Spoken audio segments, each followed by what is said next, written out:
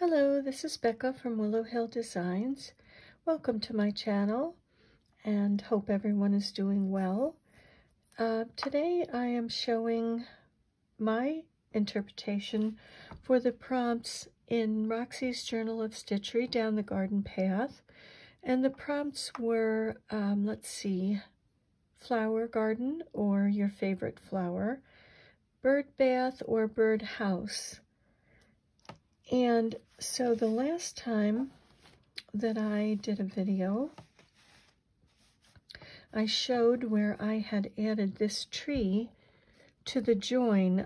My roll ended here, and so I had to join on a piece of fabric, and I showed where I joined this tree. So from here down is the new part of the roll. And I'm thinking I may not even need all of this. I may have to, I'm pretty sure I'll have to cut some of this off. But, so let's see. I'll show what I've done here. And I'll give a little close-up. Let's see. Let me just use this. I'll show a little close-up of what I've done for the flower garden and the birdhouse. And so I guess starting here at the birch tree, before I go on, I've had a few people ask about the quilt that I'm making for my grandson to be born in September, the Noah's Ark quilt. So at the very end I will show a little bit of that quilt. I'll be making a video on that quilt, but I know that there are some quilters who also join into the Roxy's Journal of Stitchery. So for those people, I will be showing where I am on that quilt. And if you want to switch off, that's certainly fine. Move on to the next video. But I thought I'd give you a little bit of a heads up so that you would know it's at the end and you can move on to the next video. But okay, so in the last video, a bird nest, I had showed this little bird nest that I thought had fallen from the upper tree story. And as Mrs. Rabbit was coming down the path to join in the picnic over here with Miss Lucy and Miss Daffodil and the other little animals, Dusty, the field mouse, her little boy was following along, going to the picnic, and he got very tired. And he saw this little bird's nest on the ground, and because he hadn't taken his nap, he climbed into this bird's nest and he fell asleep. So he's very happily taking a nap there. And so that was in the last video. And I also added this stone wall because I knew I wanted to put my flower garden, rather than favorite flower. I love all flowers. I really love them all. I mean, I do love roses and lilies of the valleys and violet. No, I can't pick. I couldn't pick. So I did a flower garden here. And so the wall came first, and I thought I'd put the garden here. Before that, I had added some petunias here, just sort of falling down onto the ground. And I went around those with a blanket stitch. And then I also had, these flowers had sort of an olive green center. So I did some olive green French knots on those to accentuate them. And also I felt that they needed brightening up. So I had this Crafter's Square pen. And I just added, it's safer fabric. And I just used that to add some little dots to the centers of these flowers to brighten them up a tiny bit. So, and I had added some greenery underneath those. This leaf I stitched on, just did a running stitch down the center for the vein, and then I did some V-stitches to look like the little serrated edges, cut edges of the leaf. And so beginning over here, I had drew some flowers. Matter of fact, I can still see some of my friction pen here. I have to finish ironing that. But for this plant, I used 2 strands, and I did a fly stitch on here with French knots, and then added some grasses. I also used 2 strands on these flowers, and did an outline or a stem stitch with Lazy Daisy for leaves, and these are sort of an echinacea type flower. I went to 1 strand of thread here just because I didn't care for that chunky sort of look, and did more stems, and these sort of pyramidal flowers, I'm not quite sure what they are, some sort of an imaginary flower, although maybe it does make you think of a hyacinth, sort of, a little tiny bit. And another flower here, kind of a feathery flower with a part of a star flower on it. And these are larger flowers. These were done with Lazy Daisies and 2 strands of thread and French knots for the centers, and another feathery kind of a star flower like this one. And then these little flowers, not quite sure what these are, but these are just stems with straight stitches at the top and French knots, again with just different colors sprinkled throughout, and a purple one here.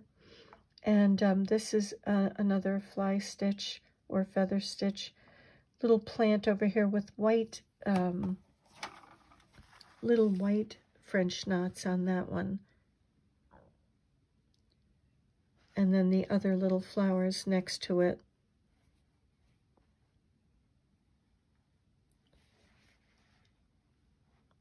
So that is the flowers in the background.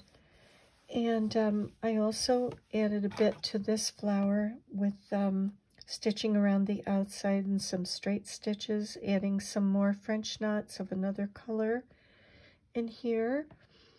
I added a little bird up here because this is his birdhouse. And I just sketched this on. This again is an outline stitch, which really works well for making stems and trees and branches. And same thing here. This is 1 strand of thread for the little bird house and the bird roof. And for the hole, for the center where the bird goes in, I just did a messy French knot. And then I tacked it down from the edges out at 4 points. Just came from the outside into the center, outside into the center, just to keep it so it would hold its shape a little bit. And then I just drew a vine wrapping around this little birdhouse and put some white, kind of messy French knots on that. I also added this little squirrel, Chatterer, the red squirrel, who is keeping an eye on the baby bunny over here, but also he's bringing his share to the picnic back here.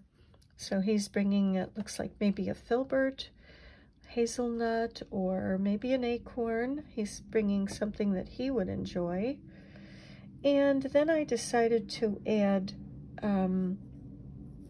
this flower that was kind of bending, this giant flower, it seems, in this garden that sprung up and is sort of hanging over this little nest and providing shade for this bunny. And this fabric, these are actually wings, fairies' wings. Let me see if I have a piece of that here in just a second.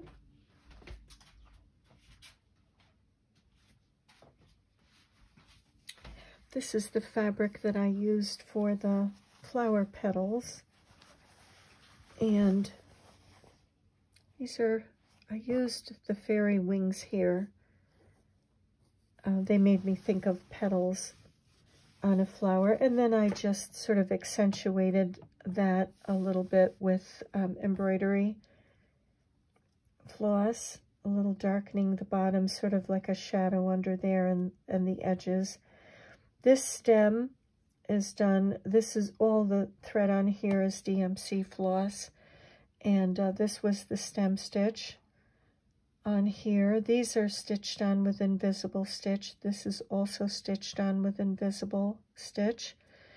And then I just went down the centers of those leaves with a little running stitch with machine sewing thread, 50 weight. Not sure if you can really see that, but down the center there is a little vein going down the center, and then just some little lines around the edges to look like the little serrations in the leaf. And so that is the flower that I've added there. And let's see, is there anything else? I don't think so. The little squirrel, the petunias. This leaf, I did some little kind of V-stitches on the edges here in a darker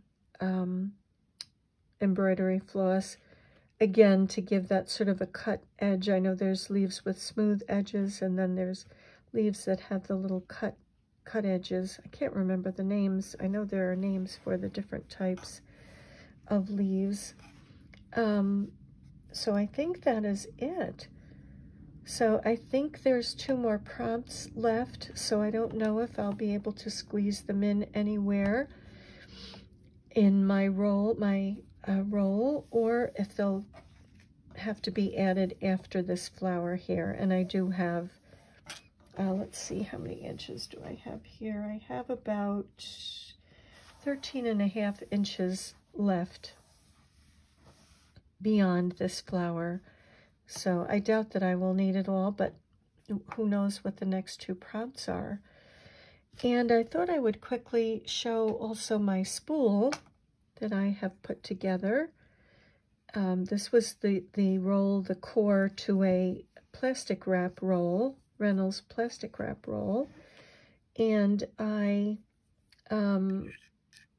distressed the edges of these wooden circles. This is a 2.5, I think, and this is a 3-inch circle. I knew I would be needing something wider as our roll was growing, and did the same thing on the bottom and distressed the edges. So that is my roll. Hopefully this will be sturdy and this will stay. I used a clear tacky glue on here to glue this together, and my little roll will wrap around. Let me see, from this end, and then it will unroll this way. And as you go down, you will look at the story.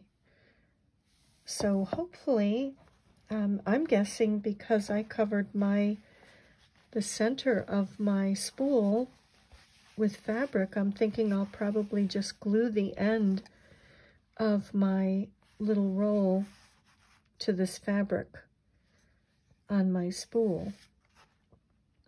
So that my spool is all set. After the next 2 prompts, that will be ready.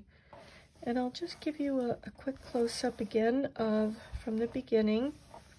I was asked by someone if this was a pre-printed panel that you buy, and no, I just wanted to explain again to Jasmine that this is not a pre-printed panel. This is just our take on this, whether you do a roll or you do a wall hanging or you do a book. This is nothing pre-printed. You just lay it out exactly the way you would like to do it and add whatever elements and stitching that you would like to. So that's what this is.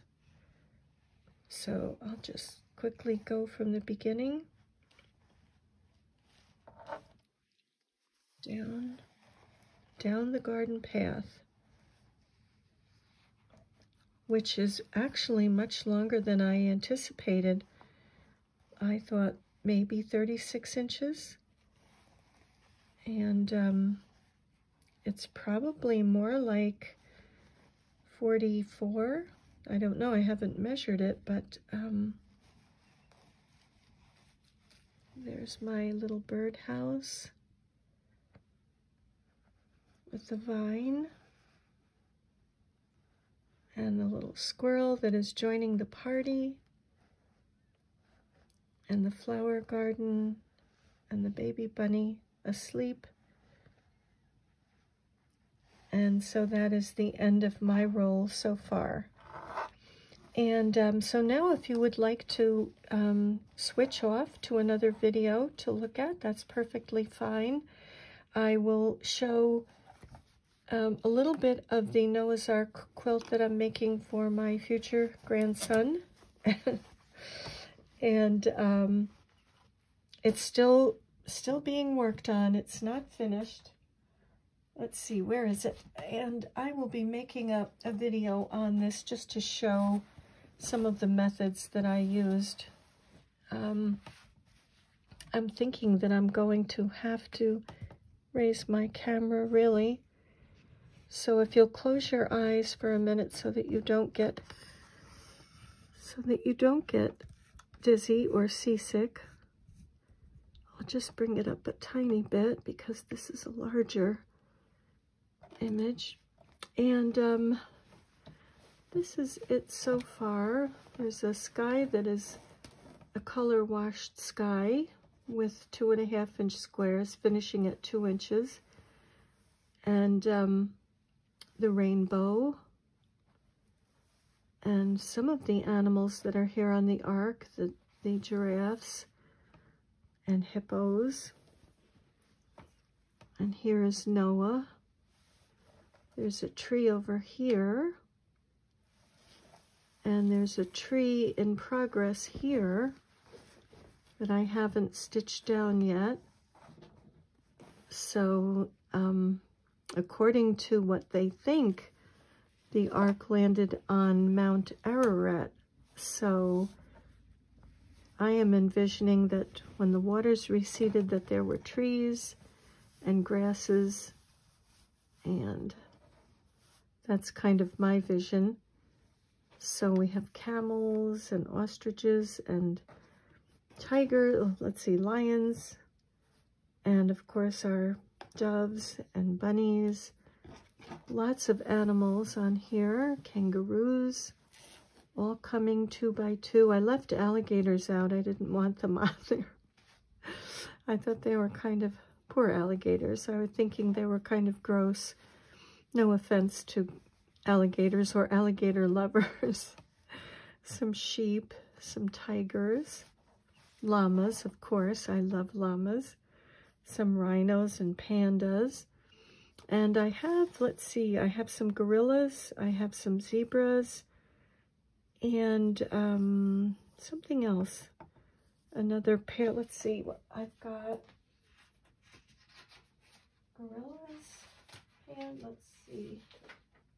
Oh, elephants, yes. So there'll be some gorillas down here, and elephants and zebras. And I just created the background, the greenery for the background, and the sky, and then added the ark to that. And there'll be 2 borders surrounding this as well. So that is my little ark wall hanging for our new baby that is coming on his way. And here is my latest finish for the most recent prompts. So again, thank you very much for joining me, and I will see you in the next video. Another little close-up. Okay, bye for now. Wishing you many blessings.